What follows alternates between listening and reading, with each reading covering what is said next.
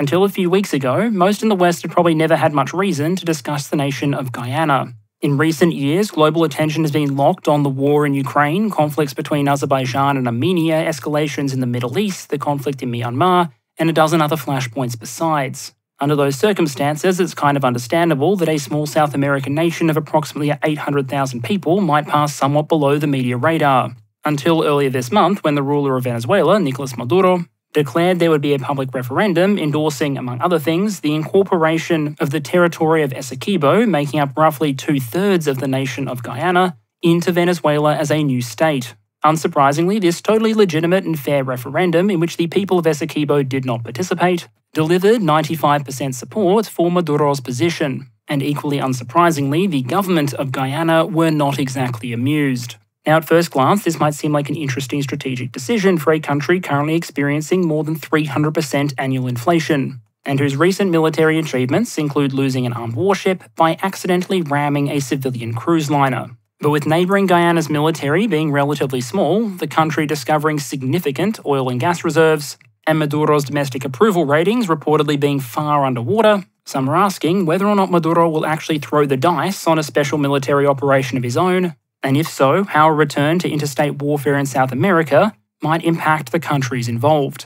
So today I'm going to try and unpick the recent escalation and ask a couple of key questions. Firstly, I'll have a look at some of the recent history of both Venezuela and Guyana, and ask how the dispute over Essequibo has evolved over the last several centuries. Then I'll have a look at the military forces available to both Venezuela and Guyana, and ask what sort of military options Venezuela might have available to it if it chooses to take this beyond simple posturing. Then I'll have a look at where some major regional actors fit into all of this. You know, major players like Brazil, the United States, China, or ExxonMobil.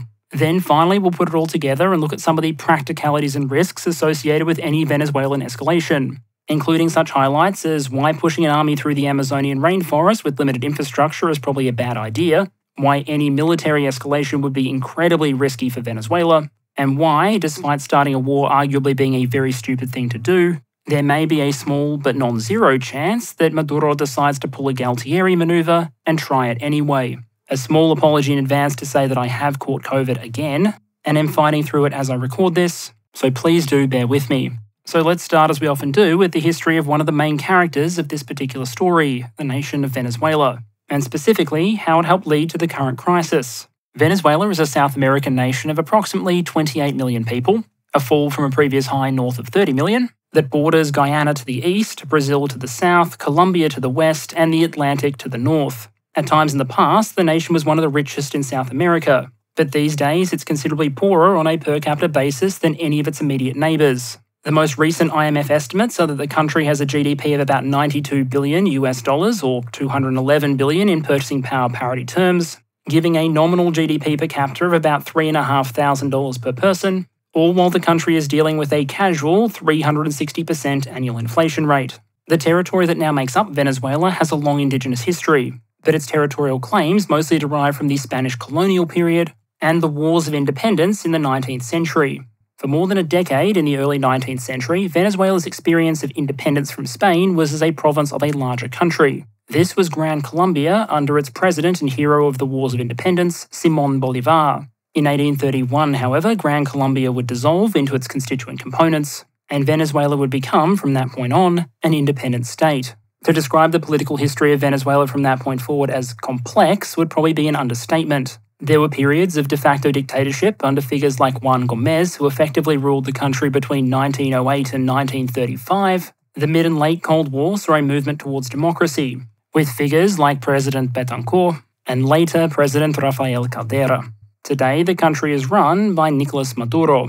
He took over after the death of former President Hugo Chávez in 2013, though his right to hold that position has been disputed on a number of occasions, most notably following the disputed results of the May 2018 elections, which at its peak led to about 60 nations recognizing the head of the Venezuelan National Assembly, Juan Guaido, as president of Venezuela rather than Nicolás Maduro.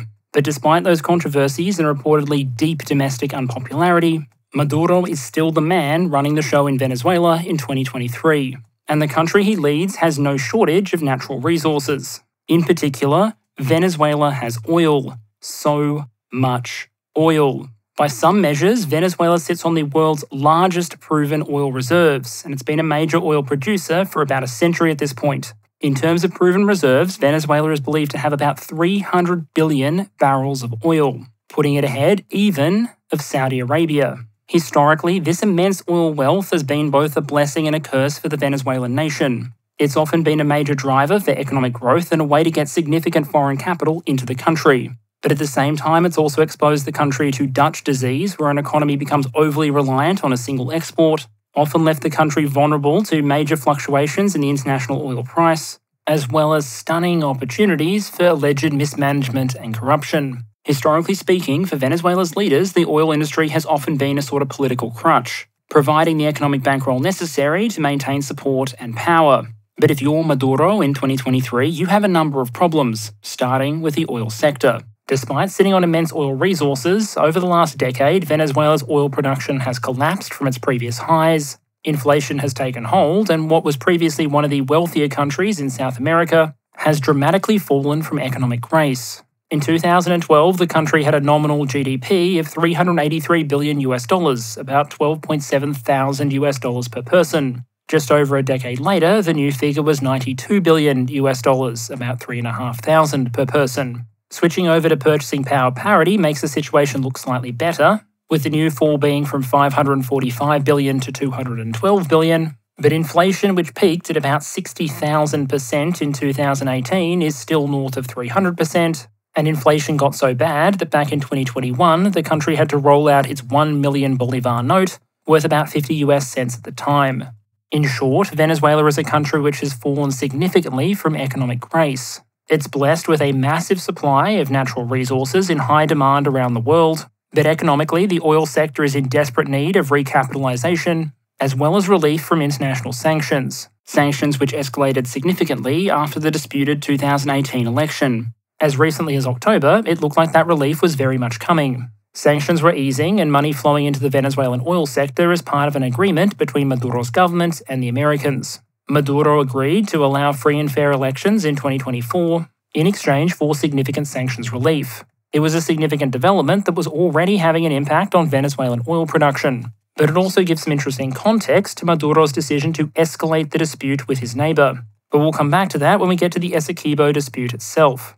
So that's Venezuela. Let's talk about the other key protagonist in this story, Guyana. And while the region has obviously been populated by indigenous people for thousands of years, the territorial dispute with Venezuela has its roots in the colonial era, so that's where we're going to start. Because there is nothing the narrators of global history love more than recycling storylines. And who doesn't love a repeat of the old classic, colonial power draws line on map, only for those lines to then cause problems further down the road. Guyana's modern borders have their root in British and Dutch colonial history, most notably the former state of British Guyana. The country's linguistic and ethnic makeup also reflect that history. The country's official language is English. The largest ethnic groupings, alongside indigenous people, are those of African or Indian descent, reflecting the historical movement of often enslaved or indentured populations to help drive a colonial economy that was for many decades based primarily on things like sugarcane production and mining. You can see a period map there on the right with its borders marked, Venezuela on the left, Dutch Guyana on the right, and Brazil to the south. And running through that territory is the Great Essequibo River. To help make it more visible on the map there, I've highlighted part of the river's path using my top-tier art skills. That great river flows into the Atlantic, and it's very much going to be a main character in this story going forward, so remember it's there. Guyana gained independence in 1966. Importantly for the country, there was no devastating war of independence. Instead, the transition to power was peaceful, and while the country became a republic in 1970, it chose to remain, and remains to this day, a member of the Commonwealth of Nations. In geopolitical and economic terms, there was good news and bad news for Guyana in the years post-independence. The good news was that while the country's borders were still being challenged, particularly by Venezuela, its administrative control of its territory wasn't militarily challenged or anything of that nature, and so the newly independent Guyana largely maintained control of the old British territory. The bad news, however, was that the economy of the newly independent state was very weak. For most of its post-independence period, the country was one of the poorer South American states. The country repeatedly ran up significant international debt and required international debt relief, which it continued to qualify for as a relatively poor state, even into the early 2000s. In a way, you can argue Guyana managed to avoid many of the worst fates that often afflict post-colonial countries. There have been political scandals and contested elections, but the country did reach the 21st century as a democracy that has seen and experienced peaceful transitions of power. Periods of economic crisis did drive waves of emigration, but the country itself held together. And for the most part, the country managed to avoid engagement in significant interstate or even civil wars, with those incidents that did take place usually happening on a relatively small scale. For example, a 3-day armed uprising by essentially a group of cattle ranchers in the 1960s, in which perhaps a grand total of 10 people were killed. You could argue the only missing part to a successful post-colonial story was major economic growth. Or at least you could say that until just a few years ago, when international oil companies began to discover that Guyana, much like its neighbour Venezuela, might just be sitting on what is described in the industry as a metric shit ton of hydrocarbon resources. Major international players saw an opportunity to invest in oil production in a country which is not a member of OPEC and had decent or very good international relations with a wide array of countries. That was a pretty attractive economic and geopolitical proposition, and so the money started flowing in. Now, there will be some people listening, I'm thinking of Australians, Norwegians, and similar, who might understand at least a little bit what a resource boom can look like for an economy. But even those comparisons miss the incredible scale of what is happening in Guyana, because the benefits of the significant oil resources that are being discovered are spread across a relatively small population of only around 800,000 people. And so the yield and effect on a per capita basis has been truly incredible. But hey, this channel likes to deal in numbers, so let's give you some numbers. In 2012, the GDP of the entire country was $4.1 billion, about $5,500 per person. In 2020, it had only grown to $5.5 billion, or about $7,000 per person. But only 3 years later, Guyana was arguably the fastest growing country on planet Earth, with a new GDP of $16.3 billion, or $20,500 per person. That's already pretty bonkers, but it's even more insane when you look at it in purchasing power parity terms. In 2020, GDP on a purchasing power parity basis was $15.5 billion, almost $20,000 per person, and in 2023 it had risen to $48.5 billion, or more than $60,000 per person. Non-oil sectors of the economy, like construction, manufacturing, even parts of the agricultural sector, were also showing growth, which is important if you're trying to avoid Dutch disease, which is the problem mismanaged resource-based economies can have if all resources are sucked into the resource sector and everything else fades away as a result. And while unemployment levels are still in the double digits, they are coming down by several percentage points per year. In other words, at a time when most of the rest of the world is struggling in economic terms, Guyana is going to the moon faster than bloody NASA. And with so much work still to do in terms of oil exploration and extraction, most international organisations are predicting the growth will continue for some years yet, with the IMF projecting a casual 45% real GDP growth in 2024. If you're trying to put that into a personal perspective, just imagine your income roughly doubling every 2 years, and then apply that logic to an entire national economy. In a sense, the entire country has basically won the resource lottery. And like winning the lottery, admittedly, a lot can go wrong. A lot of countries in the past have badly managed resource booms and as a result ended up in a worse position than when they started. Others, cough Norway cough, have been more able to effectively channel them to the great benefit of the society. Which path Guyana's story ultimately takes remains to be seen. But the country has been given a chance that not every nation gets. And assuming nothing bad happens, like for example a neighbouring state coming in and trying to seize all of those oil resources, Guyana's days as a poor country may soon be behind it.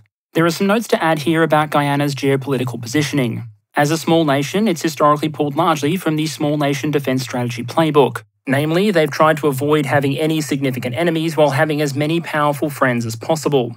Guyana has friendly relations, including military exchanges with a range of countries including France, the United States, Brazil, China, India, the United Kingdom and Canada. Its army conducts military exercises with the United States, many of its officers train in British military institutions, and I believe some of its military pilots may have done air combat qualification work with China. One note is that I haven't seen Guyana describe Venezuela's ally Russia as a major partner, while another is that Guyana doesn't have a full mutual defence treaty with any of its partners. It has the right to appeal to its friends for assistance in a crisis, but unlike, for example, the Philippines or the various members of NATO, it doesn't have a relevant treaty structure or obligation that it can call in. What it does arguably have, however, are some very powerful nations with some reason to be invested in its success. I've often seen it reported that ExxonMobil is the dominant player in Guyana's oil production, which is true.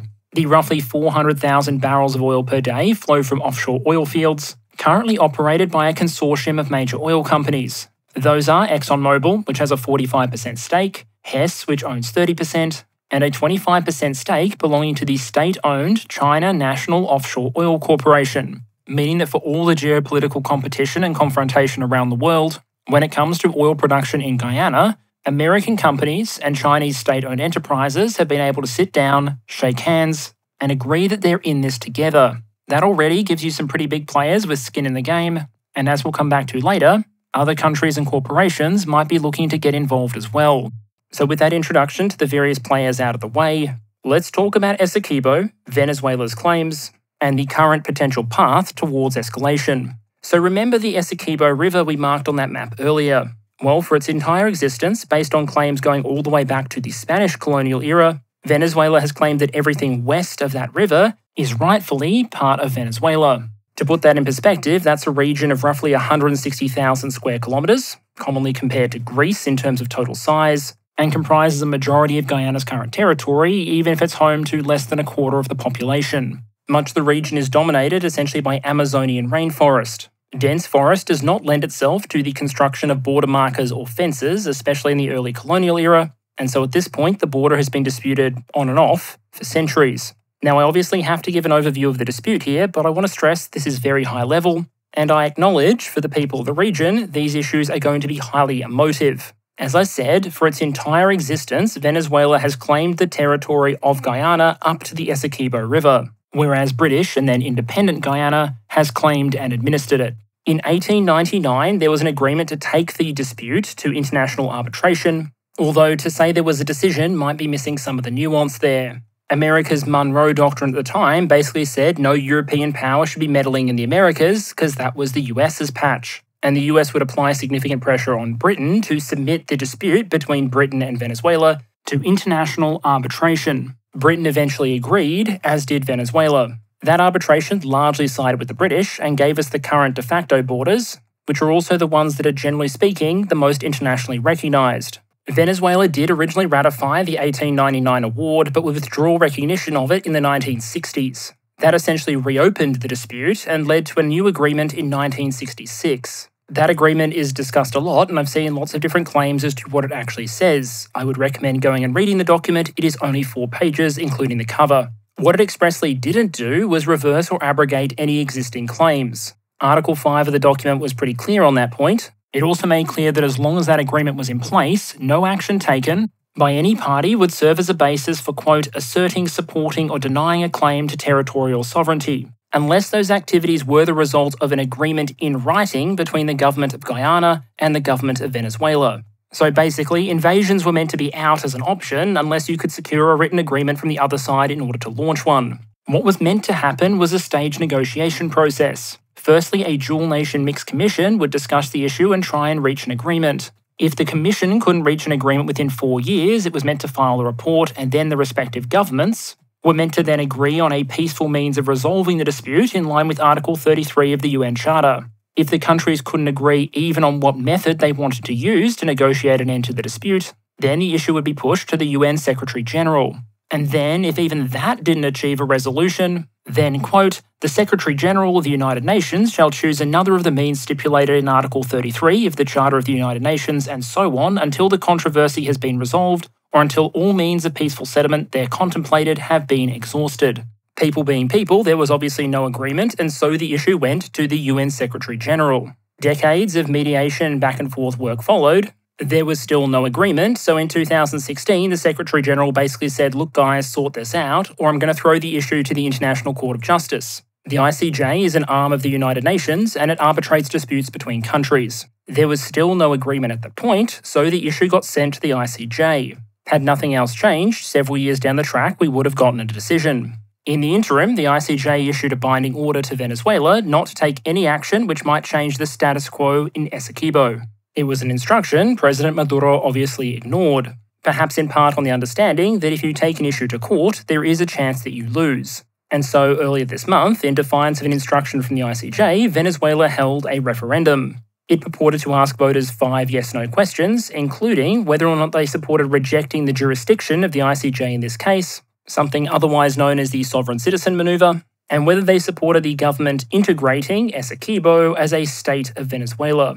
Now, wherever you stand on this particular dispute, it is worth noting that this isn't really how international law works. You don't get to hold a vote in your country in order to vote that part of another country becomes part of yours. But domestically, it purported at least to give the government a mandate. The government announced that it had 95% support for incorporating the region, although it should be noted there are a lot of reports across the media of very low turnout levels, and the results potentially not being accurately represented. Shock horror. The referendum was technically non-binding on the government, meaning that Maduro can still choose to do more or less whatever he wants. But following through on all 5 points would essentially mean stepping away from the mechanism agreed in 1966 and sparking a significant diplomatic and potentially military escalation. A fair question in all of this, however, might be, why now? These disputes date back to the mid-1800s. The original agreement was at the end of the 19th century, and the 1966 agreement had been recognised by both sides for more than half a century at this point. And it's at this point a cynic might observe, many of those oil resources that have been discovered in Guyana, the ones that are massively rewriting the economic fortunes of the country month on month, year on year, well, a lot of those only fall within Guyana's offshore exclusive economic zone because it controls Essequibo. And so if Essequibo, part of Guyana, was to become Guyana Essequiba, part of Venezuela, Guyana's oil would suddenly be Venezuela's. And again, a cynic might note that would be a significant boost for Venezuela's oil production, given that output from Venezuela's once extremely lucrative oil sector has fallen from consistently more than 2.5 million barrels per day as recently as 2015 to fewer than 400,000 barrels a day in the July of 2022, and about 760,000 barrels per day as of September 2023. This is basically the "it's all about the oil stupid" thesis for why Venezuela is choosing to go this route now.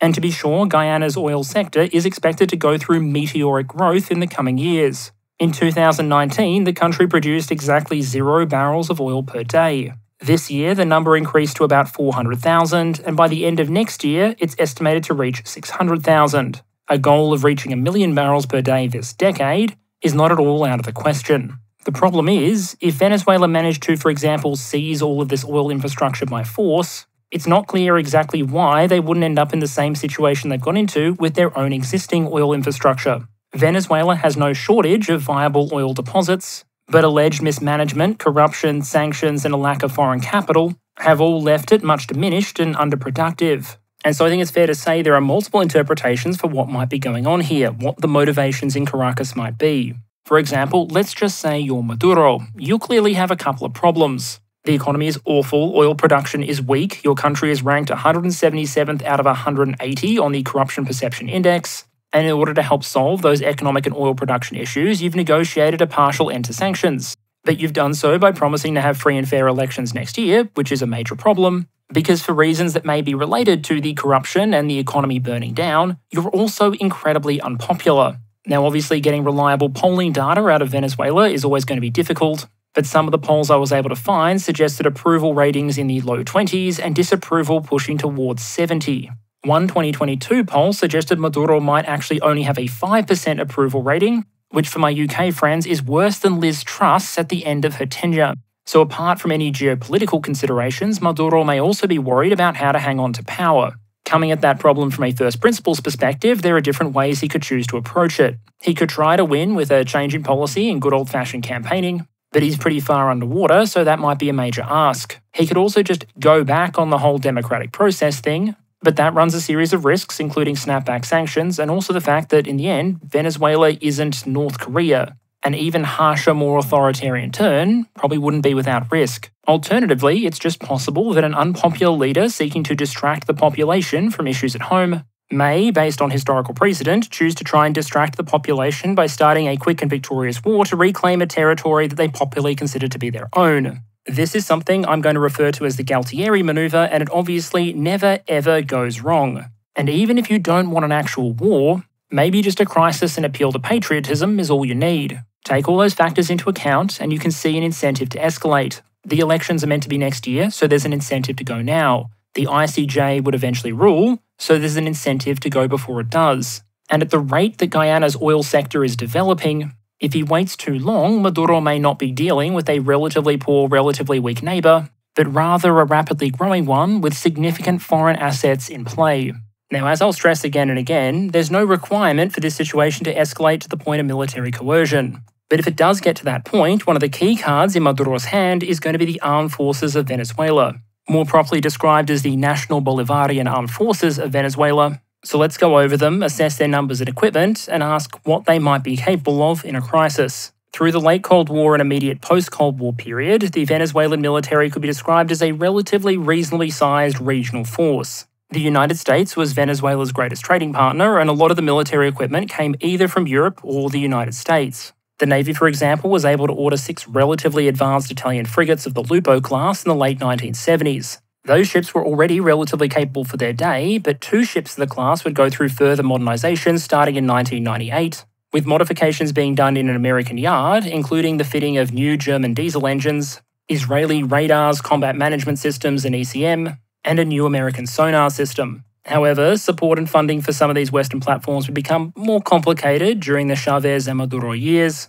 Under Chavez, things start to change considerably for the military. Total spending on the military increases as more oil revenue is allocated, but force design and arms suppliers both change considerably. Chavez creates new paramilitary and militia forces which bulk out overall manpower, but which appear to be largely equipped for internal security and light duties. We also see the emergence of Russia, and to a lesser extent China, as major arms suppliers. But the key thing to remember here is that while Chavez's rhetoric is much more anti-American than those who came before him, Venezuela in this era isn't under anything like these sanctions that come later in the Maduro era. And so you still see some Western-designed products, like Spanish-designed ships or German diesel engines, arriving in Venezuela even during the Chavez years. The US even remains a significant bilateral trading partner. And so under Chavez, the military is able to realise some degree of re-equipment with both new Russian and Western equipment. There are obviously significant issues in some places, but it doesn't all fall apart.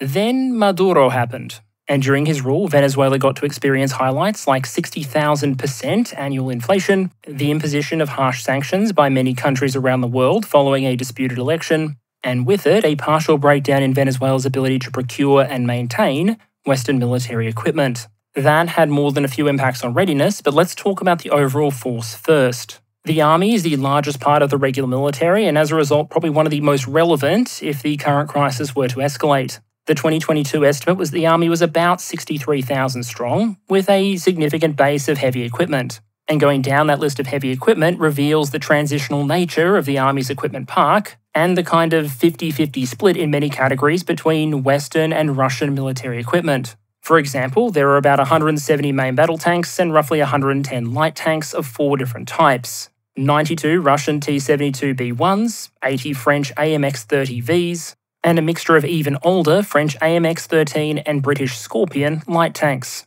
The IFV park of about 230 vehicles is more modern, split between BMP-3s and BTR-80As, but the artillery park is back to being confused again, with 24 Grads, 12 Smerch, and 20 Israeli light artillery rocket 160 systems. Meanwhile, helicopters are obviously very useful when dealing with harsh terrain, and so the Venezuelans have a lavish attack helicopter complement of about 9 Mi-35s from Russia. Now, Venezuela also has a force of Marines, roughly 15,000 strong, and of course the Army's BMP-3 IFV is fully amphibious, which is why the Marines bought a bunch of different Chinese vehicles instead. Presumably so particularly sadistic, Marine and Army riflemen can get together and derive great joy from the pain being felt by the various maintainers. The key takeaway here is there's enough equipment and personnel on paper to do a small-scale amphibious operation, but the emphasis here is on small scale. Occupy a beachhead, maybe. Occupy a nation, probably not. Of course, under most circumstances, the Marines will have difficulty getting to a battle zone if you don't have a decent navy. This is also important to Venezuela because a lot of the oil facilities are going to be offshore, and Venezuela in turn is very reliant on getting its exports to the international market in order to maintain the economy it has. On paper, Venezuela does have a navy, but dig a little deeper and there are some limitations. The force is approximately 22,000 personnel, including conscripts, and the most capable combat units of that force on paper are a pair of German-built submarines and European-built frigates. I say on paper because, as we'll get to later, it's kind of hard to be an effective combat unit if your ship or submarine doesn't go. And unfortunately for the Venezuelan Navy, there are a lot of questions about a lot of its assets in that regard. What is likely to be dangerous, however, and very likely operational, are the smaller ships, the patrol and coastal combatants, and the missile boats. Venezuela has long had, for example, a small force, I believe 6 units, of old British-designed gunboats equipped with Italian anti-ship missiles. This year, many sources assert they received at least 4 additional missile boats, this time from Iran. And while none of this exactly makes a premier battle force, they could be a significant threat to oil rigs or civilian vessels or anything that Guyana's navy can field. An American carrier battle group is probably not going to worry about a couple of incoming anti-ship missiles. But for some strange reason, major oil companies have not yet gotten to the point of installing CIWS systems on their oil rigs. This is obviously a massive missed opportunity, because I imagine it would be a great way to fight boredom on those sort of platforms if you allowed the crews to occasionally watch a game of CIWS skeet shooting. Another giant unknown when assessing the Venezuelan Navy is the quality of training.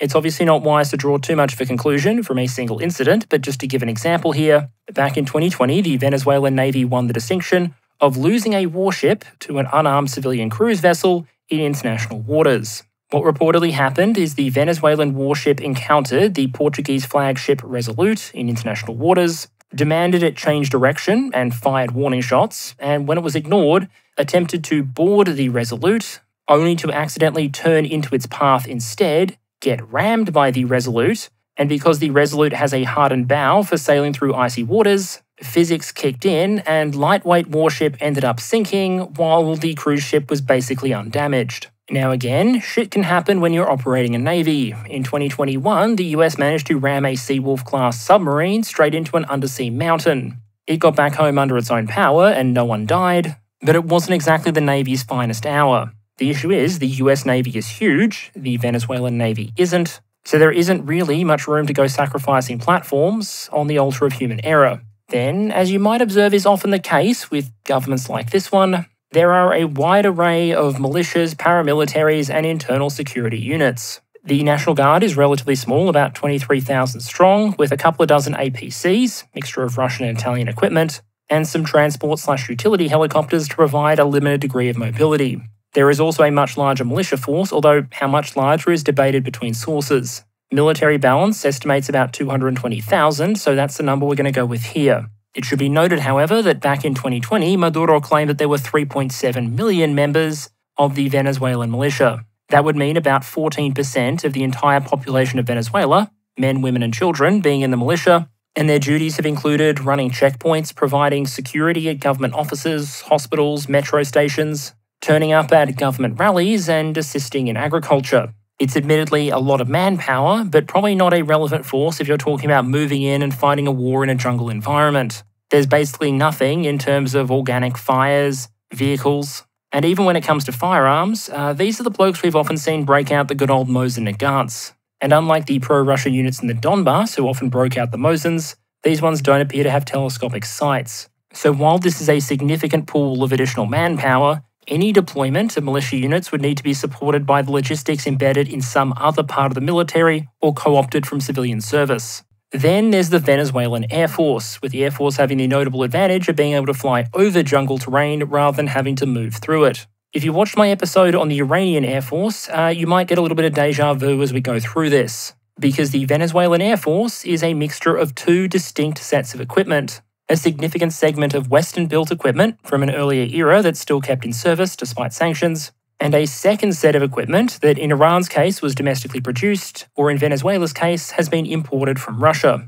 The fighter fleet, for example, is split between roughly 18 F-16s, with the first ones arriving in 1983, and the larger, more capable part of the fleet being made up of 22 Sukhoi 30 MKVs, which arrived from Russia much more recently. The Air Defense Forces, however, have a significant amount of relatively good kit. S-300 and Buk are obviously the highlights, but there are estimated to be more than 40 units of the older S-125M, as well as hundreds of old school, in some cases very old school, anti-aircraft guns. The majority of those units come from purchases during the Chavez or Maduro years, and reflect that strange pattern we've seen time and time again with the nations that we analyse. Whereas as soon as a country's relationship with the United States tends to sour for whatever reason, one of the first things it tends to do is buy as much air defense as it can get its hands on. Perhaps appropriate when dealing with a potential force for whom global strike is a way of life. And that equipment list is arguably a good segue to start talking about the role Russia has played in Venezuela's modern military development. It's a relationship that grew during the Chavez years but really manifested itself under Maduro. In 2019, after the disputed elections, when many foreign governments withdrew recognition from Maduro's government, and the Venezuelan opposition went so far as to start encouraging the Venezuelan military to throw out Maduro and recognize the authority of the Venezuelan National Assembly, Russia stuck by Maduro and sent a small group, perhaps 100 troops, to Caracas. That wasn't a huge amount of troops, but it was a strong statement of support, especially since Russia acknowledged openly their presence there. It meant there was a small group of troops Maduro might be able to rely on. It meant that anyone trying to overthrow him might be in danger of wounding or killing Russian servicemen in the process. And it signaled to the military and the public that Maduro, not just Guaido, still had friends. Just as in Syria, Russia showed that it didn't have the same resources as, for example, nations like the USA or China, but it absolutely was willing to use them to potentially try and shape the course of international events. In terms of friendship and support between the two countries, there are plenty of ways that nations can choose to express this, with Russia choosing to express its friendship in the form of advanced weapon systems, and the Venezuelan government showing its appreciation in turn with piles and piles of oil money. If you look just at the arms transfers that were captured by CIPRI, Russia shipped Venezuela 92 tanks, 40 transport helicopters, 24 fighters, more than 1,000 surface-to-air missiles, 4,000 manpads, 1,000 ATGMs, 250 air-to-air missiles of various types, and 50 anti-ship missiles. To put that into perspective, in the first couple of months of war in Ukraine, America rushed Ukraine about 1,400 Stinger manpads and then put out a contract to replace them. That was enough to serve a valuable role in the context of a country trying to fight off an invasion by the Russian army. Venezuela received nearly 3 times that many, while choosing to square off against a neighbour that doesn't operate any combat aircraft. Here the question is more about some of the soft factors that help determine how effective a military is and how ready it is to undertake a major operation. Things like equipment readiness, manning levels, and of course, everyone's old favourite, corruption. Because just as in other fields, readiness does matter. No one's going to give their airline 50% marks if they get on board the aircraft and then get told that due to a maintenance issue, it can't actually fly.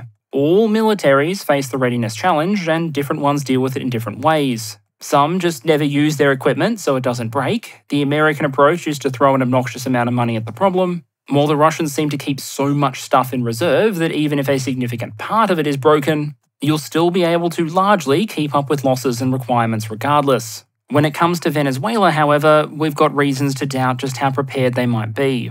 At least one of the 2 submarines is widely reported to be non-functional, while putting the other onto protracted and sustained war patrols would arguably be a bit of an Ocean Gate manoeuvre.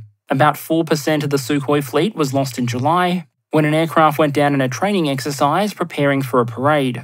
Readiness amongst the other jets is obviously unknown, but we sure don't seem to see the F-16s flying particularly often. I've already picked on the Navy for losing a ship to ramming by a civilian cruise liner, but readiness and maintenance for the surface fleet is a concern as well.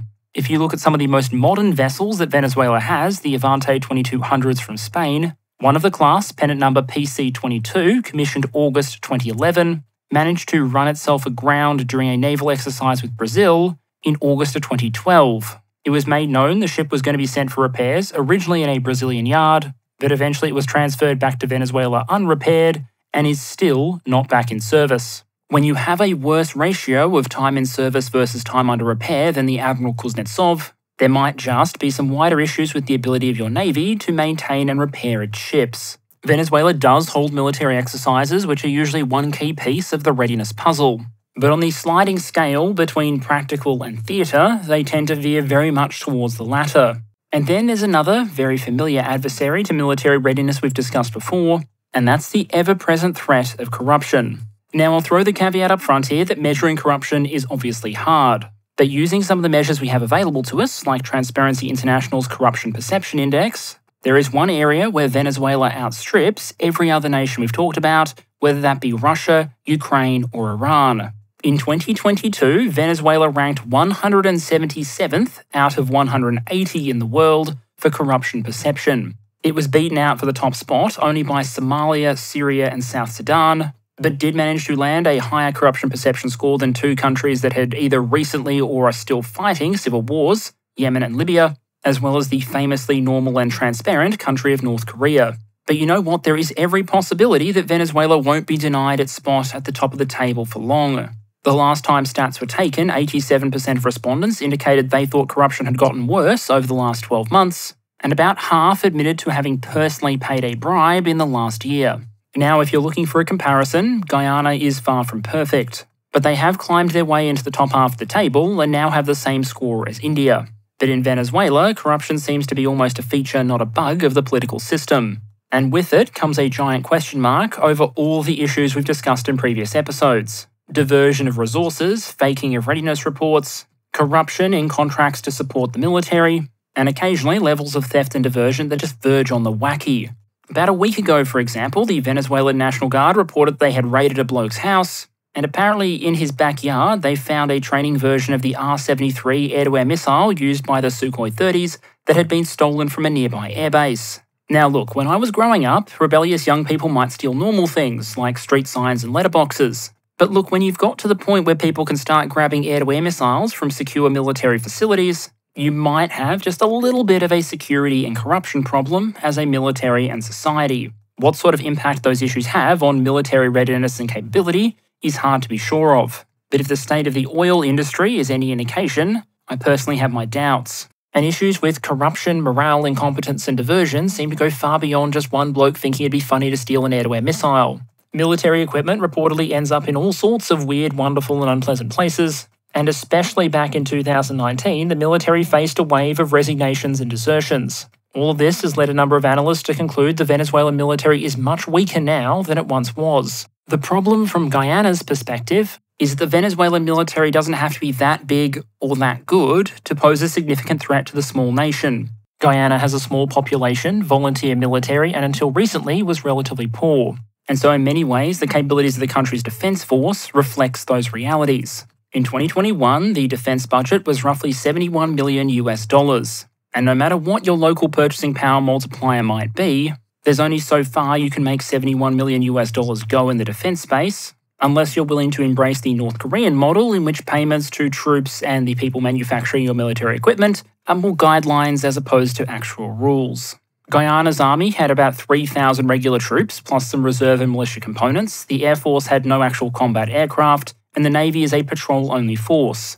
Its largest surface unit is a River-class offshore patrol vessel, which has a gun-only armament, no missiles. Now, it's obviously possible that as additional revenues flow into Guyana with the oil boom, that more money will become available for defence. But in the here and now, what the country mostly has is a small force that is relatively lightly armed, configured primarily for border control, law enforcement and disaster relief. One comment I want to add here, however, is that even though Guyana is currently weak in military terms, that doesn't mean that it will stay weak. News of oil revenues hitting your coffers is a great way to secure invitations to arms expos. And as an oil producer, Guyana achieves both new geopolitical significance, while also potentially gaining the resources to significantly reform their capabilities. And so maybe, just maybe I've heard it argued, Maduro's thinking might go that even if the Venezuelan military has been weakened by corruption, lack of access to foreign technical support, spare parts, and a dozen other factors besides, in Guyana, Maduro has found an opponent who is so weak militarily that even Venezuela's limited strength would be enough to defeat or more likely intimidate them. But only if the issue is raised now, not in a decade. And so if Maduro does decide to escalate things and launch a very special military operation all of his own, what potentially might that look like? Because I think the important point here is this isn't a binary exercise between doing nothing and launching an all-out invasion. A lot depends on what Venezuela chooses to do from a wide array of increasingly special military options available to them, and also what you assume Maduro's underlying objectives to be. If, for example, you believe that this isn't really about Essequibo itself, but rather about bolstering Maduro's position in the lead-up to elections next year, possibly creating an excuse to declare martial law, and perhaps putting some pressure on the United States in negotiations while also avoiding a negative judgment from the ICJ, well, none of that requires an actual invasion. It just requires the appearance of a crisis and a threatened invasion. If you believe the goal is even more significant concessions, say for example receiving a cut from the proceeds of any oil collected in the Essequibo region, then that probably requires further pressure and threats again. While if you think the goal is to actually take the territory itself and effectively incorporate it into Venezuela, then you're probably talking about a significant application of military force. To illustrate my point here, let's perhaps look at a couple of points along that sliding scale of action and the potential risks, costs, and dubious rewards involved. A relatively sedate option, for example, would be not to start a war or even to come close to starting a war, but rather to simply posture. You pull the geopolitical equivalent of squaring up to your full height, beating your chest, declaring that Essequibo will be part of Venezuela, and then do basically nothing about it. That might mean taking some symbolic actions that we've already seen Venezuela undertake, some of which might even have some practical value. Maybe you construct new supporting and forward positioning infrastructure close to the border. Maybe you position some troops up there for exercises. Or maybe you just hand out a bunch of maps showing the region as part of Venezuela every chance you get. That might not sound like it accomplishes much, but if you're sitting in Maduro's chair, it might. You might be able to exploit the rally round the flag effect, saying that you are defending Venezuela and its natural rights against the other. The other in this case might be foreign powers, the International Court of Justice, major international oil companies, take your pick. That in turn might be useful if the goal is to rally domestic support, or to create a pretext of crisis which might justify further crackdowns on the opposition. After all, the rhetoric might go, if you're the one defending the legitimate interests of the country, then surely anyone who's being critical of you must absolutely be a destabilising agent of a foreign power who needs to be dealt with accordingly.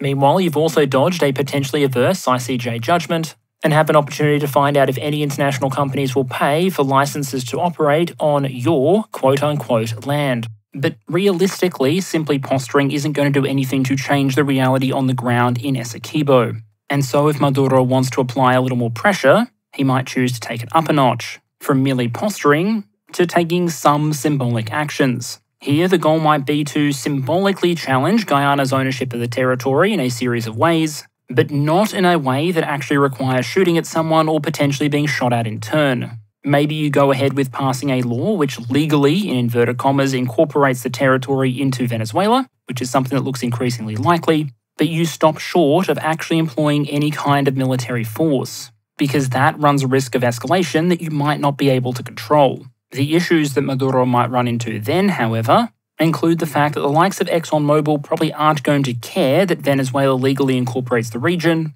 As long as they have valid agreements with the government of Guyana, no one is going to stop them setting up their rigs and pumping some oil.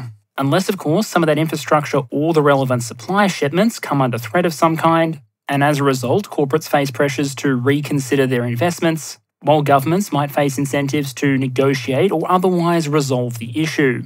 This would be the domain of some sort of grey zone or harassment strategy.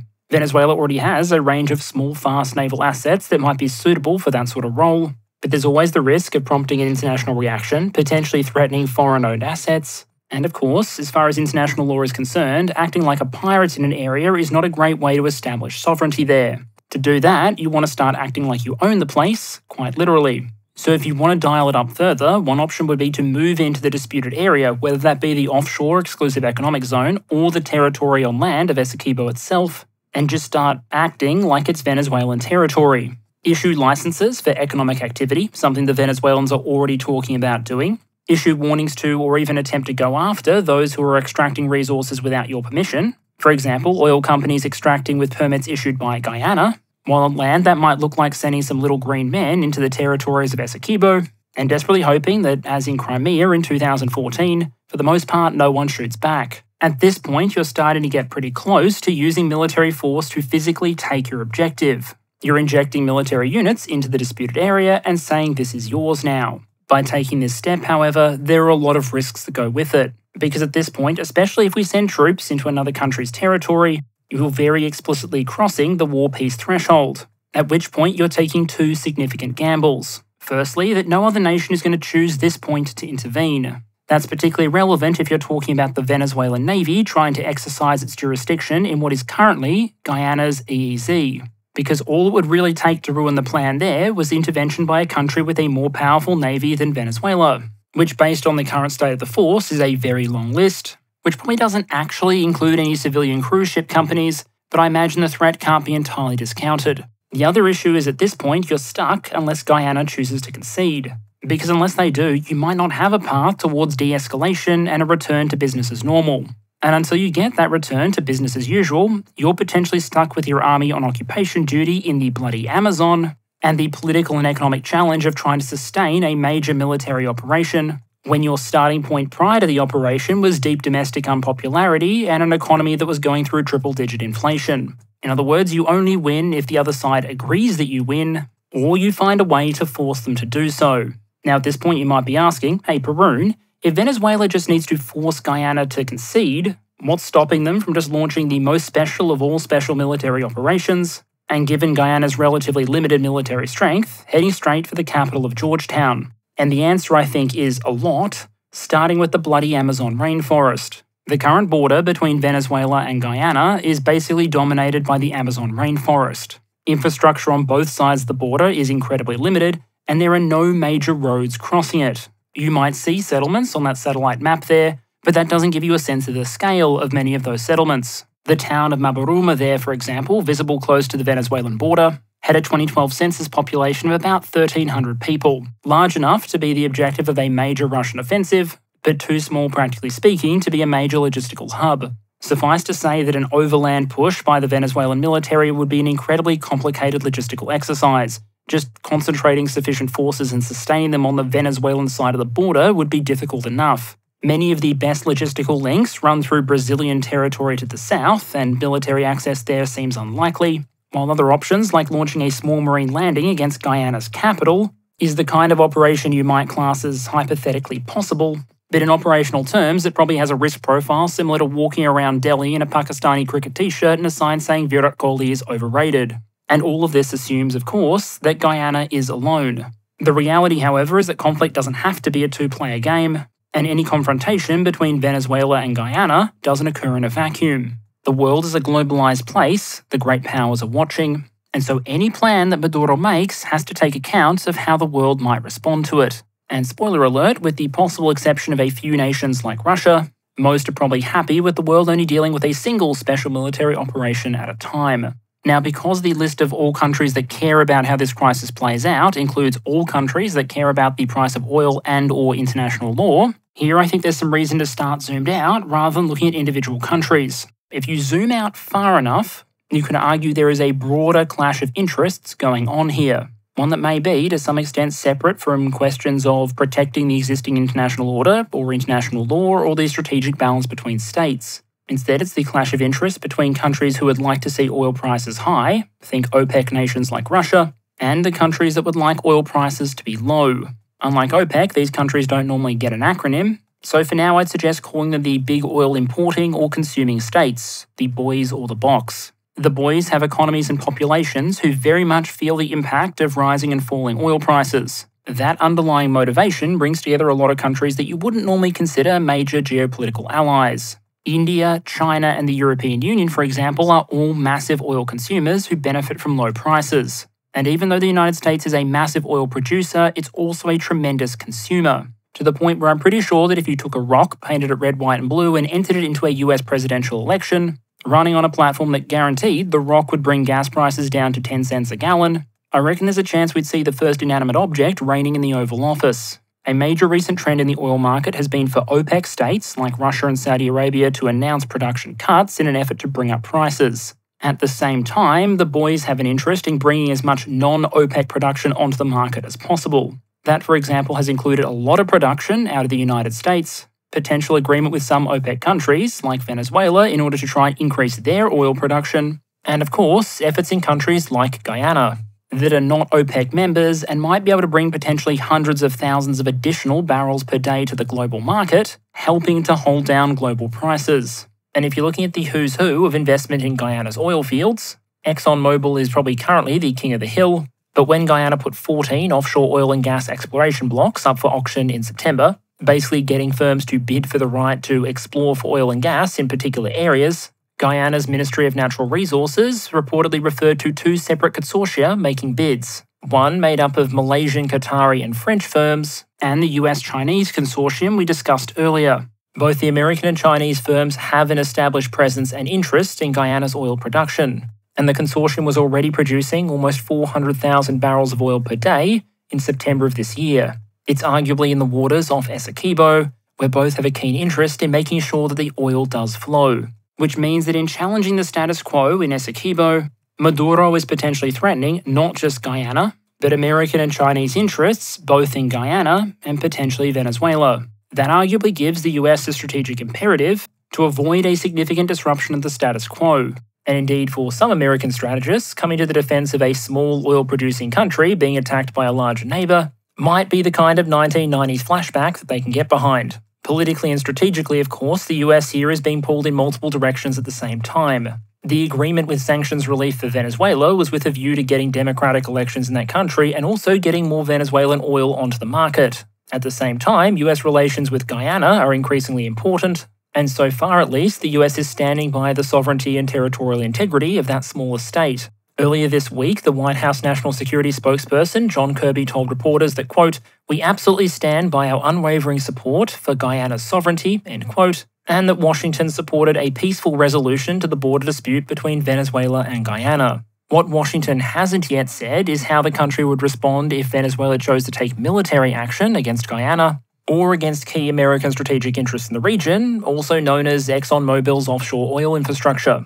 On the 7th of December, it was reported the US had chosen to go ahead with a small pre-scheduled military exercise with Guyana, but we haven't seen any public large-scale movement of US forces into the region, and realistically, any Venezuelan escalation to the military level would rely on that continuing to be the case. Beijing has arguably found its position complicated by the escalation. China has described both Venezuela and Guyana as good friends, and the country is a major creditor to Venezuela and potential investor in Guyana. And so its position so far has been that its good friends should resolve their border issues, while stressing that, quote, "China has always respected the sovereignty and territorial integrity of all countries," end quote. Not stated there is how that respect for territorial integrity and sovereignty applies when two of your allies are disputing each other's borders, leaving China having to juggle its relationship with both countries, even as relationships between them continue to deteriorate. It's also worth mentioning Brazil, who have long had good relationships with Guyana, and since the most recent presidential election, has been improving its relationship with Venezuela as well. Brazil is very much a nation in the middle of this evolving situation. Perhaps unsurprisingly, Brazil has already rushed additional troops to its northern border, while the government has openly called for calm, saying, quote, "We don't want a war in South America," end quote. Brazil's positioning so far is very much as a potential mediator, but in a regional context, its military and economic power shouldn't be written off. The army and navy are larger and better equipped than the Venezuelan equivalent, although the Air Force is still very much going through a modernisation process. However, those points around hard power, for the moment at least, seem very secondary. Brazil, publicly speaking, is keenly focused on its role as a mediator, and the Brazilian constitution imposes significant limitations on the ability of the country to use military force. In summary, if you look at some of the most relevant and powerful international players, outside of perhaps Russia, Venezuela isn't exactly drowning in allies that would be keen for it to escalate. By contrast, most of the major players seem to support the continuation of the status quo, or in the case of the United States, have gone so far as to actively endorse and support what they regard as Guyana's sovereignty and territorial integrity. There is a strong strategic desire to get Venezuelan oil flowing and elections happening, but the argument for supporting a small democracy with the capacity to produce a significant amount of oil may well resonate in the halls of power. Which brings us to a closing evaluation of Maduro's chances if he decides to escalate the issue and take direct military action against Guyana. And whereas normally I would like to hedge my bets to a certain extent, here I think there are several factors we've looked at by now that all point in the same direction. Namely that if Maduro decided to take a page out of the Vladimir Putin playbook and send in the troops, it would be a political and military maneuver only slightly less risky than trying to run the marathon through a minefield. Problem one is simply that even if everything else goes right, the whole operation might be beyond the limited capacity of the Venezuelan military. Even if Guyana's defensive capabilities are very limited, Essequibo itself is huge, full of relatively unhospitable terrain, while the Venezuelan Navy isn't exactly drowning in modern platforms to exercise control over the valuable offshore oil fields. So gamble number one is that the Venezuelan military can actually achieve what it seeks to achieve in the territory, and take and hold what it needs to take and hold long enough to secure a decisive result. All the while, gamble two will be playing out the bet that no one will intervene to stop this. If any major regional or global power decides to intervene in favour of Guyana, that's probably it, game over. At sea, most of the Venezuelan Navy would be incredibly vulnerable. Venezuelan forces on the ground would be at the end of very long and extended supply lines, And the country of Venezuela itself is incredibly reliant on continued maritime traffic. If Venezuelan oil doesn't go out and critical imports don't come in, then it's likely the already fragile Venezuelan economy would feel the pressure quickly. The key here is basically that Venezuela isn't Russia. Russia was a nuclear-armed state that enjoyed nuclear-armed deterrence. Russia was a country with truly massive foreign exchange reserves, relatively limited debt, and an economy that had been built up for many years leading up to the war in Ukraine in order to better withstand Western sanctions. Venezuela has no nuclear weapons, triple-digit inflation, and very limited government financial resources. So if your whole bet is that the Americans will turn down the opportunity to fight a quick, likely victorious defensive war in their own neighbourhood against a self-declared socialist state in an environment where oil is on the table, it is hypothetically possible that you win that bet, but it does feel a little bit like remortgaging the house, heading to a roulette table and betting the whole thing on 16. And even if no military intervention was forthcoming, the question that would naturally follow is, what's the end game? And would any of this put Venezuela or Maduro in a better position than when they started? I've already discussed the ways in which posturing or symbolism might have legitimate payoffs for Maduro. There is a chance he can raise tension levels just enough to get the domestic payoff and cover that he needs, while at the same time not sparking outside intervention or the reimposition of sanctions. But if things escalate to the point of military force and an occupation of some or all of Essequibo takes place, it's a different story. It's hard to imagine American investment and sanctions relief continuing to flow after that sort of development, and so the future of the potential renaissance in Venezuela's domestic oil sector would be thrown into question. At the same time, there's no guarantee they'd be able to easily generate profit from their newly held territories. Venezuelan troops occupying the jungle don't really change much in the offshore oil and gas fields, unless countries and corporations begin to recognize that occupation. If the US, China, and the relevant oil companies continue to recognize the right of Guyana to issue permits for those offshore areas, then the only way for Venezuela to definitively stop that kind of activity would be to go after the oil infrastructure itself. And if you're trying to avoid an intervention and keep up friendships, then attacking offshore oil infrastructure owned by American, Chinese, French, or Malaysian companies is probably not a great start. Make no mistake, the entire exercise could be a massive catastrophe for Guyana. But it's also hard to understand how the entire activity is meant to turn out to be a net win for Venezuela, unless you assume the entire rest of the world and Guyana itself is going to turn around, nod their heads, say fair play, and agree to give Venezuela the W. And while I am not, and will never claim to be, a military planner, from a military history perspective, assuming that all of your opponents will do exactly what you would like them to do is the kind of unfortunately common and incredibly stupid assumption that has led to many a campaign or quick victorious war turning out to be anything but. By that assessment, the most likely outcome is that Venezuela doesn't invade Guyana. Instead, they publish statements and plans on the integration of the region into Venezuela, potentially pressure companies to pay royalties or buy licenses from the Venezuelan government in relation to the territory even while it is not under effective Venezuelan military control, and push Guyana to re-enter talks over the region, without taking the step of using military force to force Guyana to actually make any serious concessions. A win for Maduro in this sense might mean appearing strong on the domestic front, while also potentially encouraging international oil firms to throw them a couple of dollars in exchange for guaranteed peace and quiet no matter how the dispute plays out. It remains to be seen how those big consortia would respond to that sort of request, but it does seem to be the outcome most consistent with the plans and statements made by Maduro so far. That certainly seems to be what international oil markets are expecting, with the price of oil continuing to trend down at time of recording, which is not what you would expect to happen if two oil-producing countries were actually on the cusp of going to war with one another. Right now, much of the world seems to expect that Maduro will stick to posturing and symbolism, because arguably actually invading would be a monumentally stupid thing to do. But before anyone gets too complacent, let me bring up a lesson that all of us are probably very familiar with, namely that just because something is stupid doesn't mean someone won't try it anyway. And when an unpopular leader is looking for a quick fix to a difficult economic or domestic situation, it sometimes doesn't take much for stupid to become the game plan, with tragic consequences for all involved. Those consequences can range from the geopolitical to the very personal, and I've already heard stories of people in Essequibo wondering whether they need to leave their homes and relocate somewhere like Georgetown until the situation becomes clearer. When we use terms like geopolitical tensions, it's important not to forget that those sort of stories exist, and that when states maneuver or clash, no matter whoever is in the right or the wrong, The consequences are often most acutely borne by the people in the middle of it.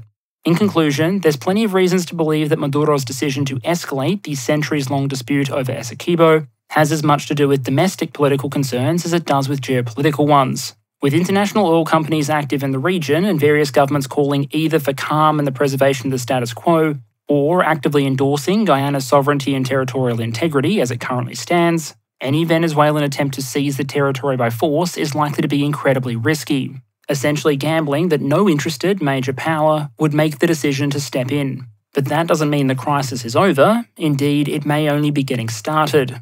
And in play is the future of the Venezuelan people and economy, the stability of South America, and also the ongoing meteoric rise of Guyana's economy, which is transforming what used to be a heavily indebted poor country into an ever more prosperous one month by month, year by year. Only time will tell if the situation escalates further, or if cooler heads and implied deterrence ultimately prevail.